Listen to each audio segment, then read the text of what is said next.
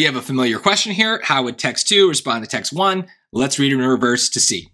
Text 2. In their self-portraits, Bolognese artists typically avoided referring to the act of painting until the mid-1600s. However, Lavinia Fontana's 1577 painting Self-Portrait at the Keyboard stands out as the earliest example of such a work by an artist from Bologna. Although the artist is depicted playing music in the background, one can spot a painting easel by a window. Okay, so depiction of art, I guess. I don't know, of painting. Who cares? Let's look at A. Or text 1.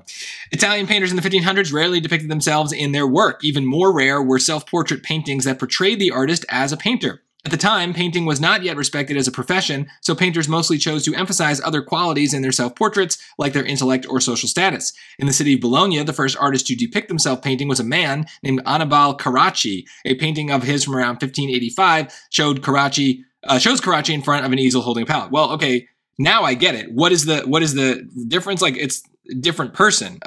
Yeah, different person.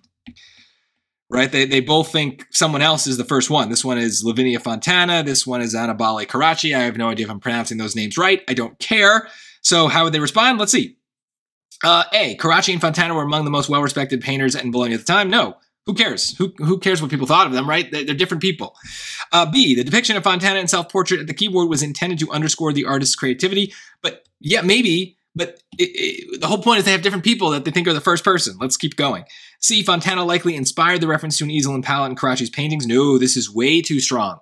We never have any connection between these two people, right? They're just different people named by the different texts. So to say one inspired the other, very, very big claim, very strong. D. Self-portrait at the keyboard was painted earlier than Carracci's painting and also refers to the artist's craft. Well, let's see. Is it earlier? Yeah, 1577 versus 1585. Yeah. Plus, even without the earlier part, right? I checked it because why not? But like, the whole point was that they're naming a different person.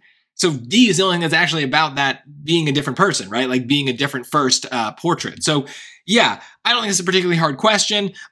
Just goes to show, right? This is one where they give us a lot of details about people we wouldn't know. And there's maybe a temptation to start memorizing those details and writing those down and including them in our summary. No, keep it simple. The details aren't going away. The passages are there. If we need to go back and look at the years, they're right there, right? We can do that. We don't need to memorize that stuff. We don't need to jot that down. So just get the most basic, dumbest summary that you can. That is usually all you need to solve questions.